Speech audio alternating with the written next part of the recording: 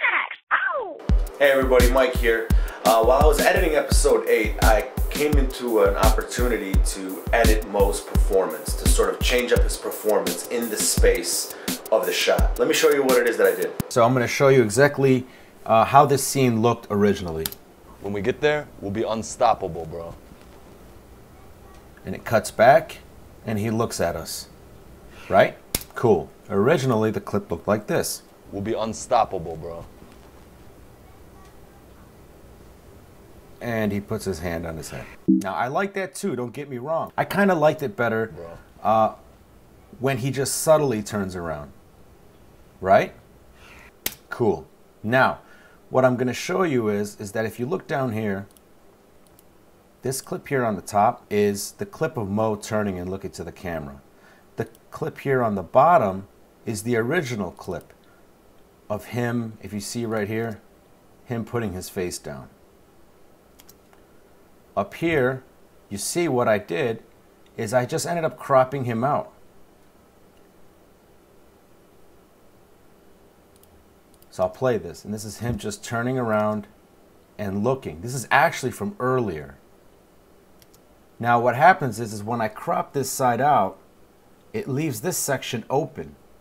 And because this one is on top of this, what it ends up doing is it ends up revealing the clip underneath. And that clip underneath is Ed. So what you're seeing here is a split screen that you don't notice. And on this side is a clip from an earlier section.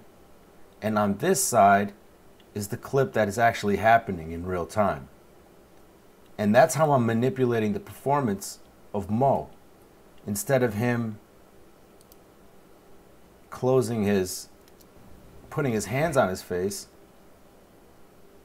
now we have a little bit more of a natural look to the camera. Now you can use this technique in just about any editing program, you know, and I'll show you what I did in Final Cut. If you go to the motion tab and you go to the crop section, all I did was crop out the left side 40%. And when I did that, it just moved this over to reveal what's underneath.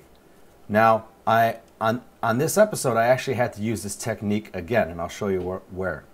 In the car, you see Ed is sitting there looking, right? But what you don't notice is here on this window, all of a sudden you see myself and my partner, Mike McGettigan, in the background, and there I am holding the camera. Basically, all I did was I found a freeze frame before Mike and I enter the frame to film as the car pulls up. I'm somewhere behind Ed right now. And all I did was place it, again, same technique, over the original footage. I opened it up, and I went to the crop section, and I just cropped it out. And what that essentially did was it shows Ed here, and this section is completely gone. I hope you get something from this technique, and I hope you can actually use it in your editing in the near future. Thanks.